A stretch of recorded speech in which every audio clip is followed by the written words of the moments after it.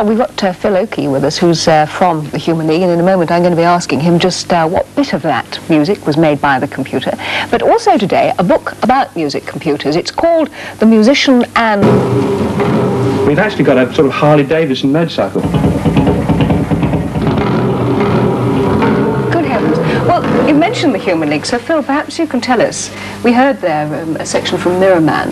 Which of the instruments there were reproduced using not this machine, but one that you have that's very like it, isn't it? Well, everything apart from the guitar and bass, and that's sort of a step forward to us. We never used to use guitars or bass at all, but everything right down to the drums is a digital recording which we put into the computer and then gets played back in time.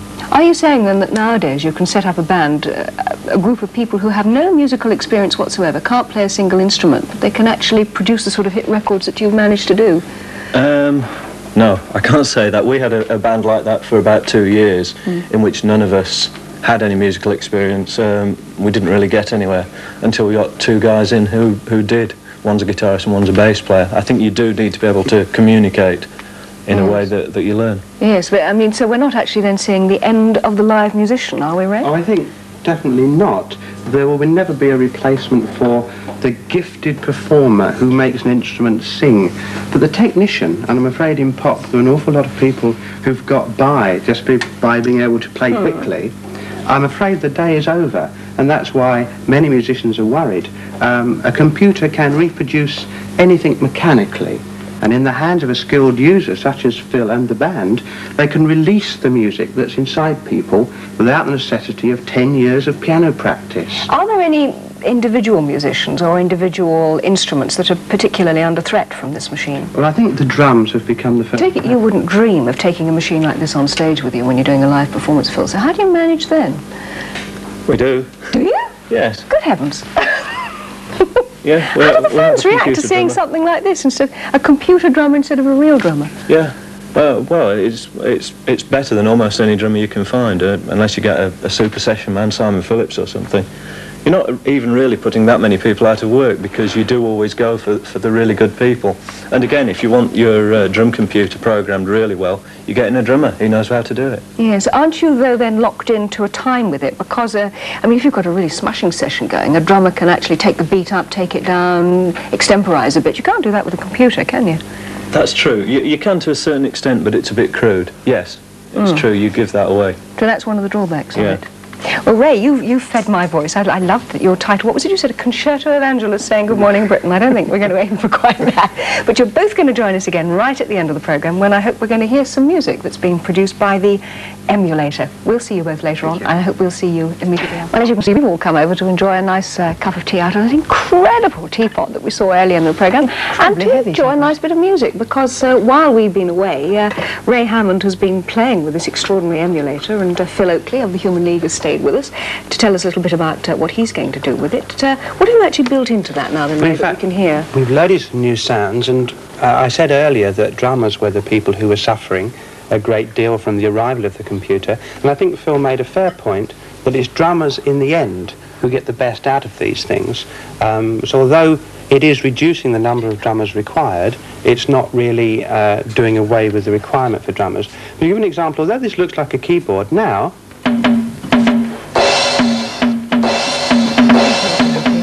we really do have a drum set. It's possible, if one wanted to play a tune on drums, which is completely beyond the range of a normal drum set, and it really allows conventional instrument sounds to be used in very, very new ways. Phil, this is really what you're doing, isn't it, with the Human League? You're trying to create new sounds all the time. Well, possibly. I don't think it's important, though. Really? No. Yeah, but you're actually building a studio at the moment, aren't you? And you're putting this sort of thing into it. So what sort of sound are we going to hear on the new Human League records? More singing. In pop music, I don't think it's really very important what the sounds are like in the background, really. I really think this sort of thing comes into its own in maybe classical music, film soundtracks. I think the Blade Runner soundtrack was done completely on an emulator. You know, it sounds like violins and things. In pop music, you mash it all to pieces anyway. Everything's as loud as everything else. You see, if we'd said that you mash it all together in pop music, all those pop music fans and Human League fans out there would have said we were desecrating the sound you make. Oh, I don't know. They would.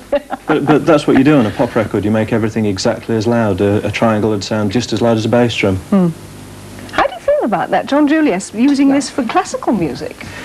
Well, I don't know quite how you'd start. It's so difficult playing classical music anyway, isn't it? I mean, it seems to me you'll make it infinitely more difficult still by doing it on this. You've still got to get your scales and your runs and your things. Somebody's still got to play the thing. No, not necessarily. No, that's not true. I use a computer You keyboard. program the whole thing from the very beginning. Yes. Yeah, with numbers. What interpretation do you program? Do you program an oyster interpretation? Well, no, in fact, if you start off with a computer, I mean, for example, the musical type keyboard that's here is merely there for convenience. On many computers that Phil uses, it's just buttons, like an ordinary computer. But when you're programming a piece of music, you program all of the feeling that you can hear. I'll give you an example. A musician, and I'm not being rude to Phil, need not necessarily be skilled on a given instrument, but may have a great deal of music inside them. And when they're programming the computer, much, not all, but much of the feeling that a very, very skilled musician can get out of an instrument can be programmed, so that when the computer plays it back, it has a great deal of feeling. It's very human. I don't know if as much as if you were playing violin then. I think any computer program is merely an extension of programming skills. Well, I think we're going to have to wait and listen to this feeling computer. We're going to have to actually leave you now. We'll be back with Good Morning Britain again tomorrow morning at 6:30. I hope you'll join us. Let's leave you with the thought for today. It was phoned in by a viewer, in fact, on budget day, but I think it fits any day. And she said, just when you think you've got the ends to meet, somebody moves the ends. See you tomorrow. Good Morning Britain.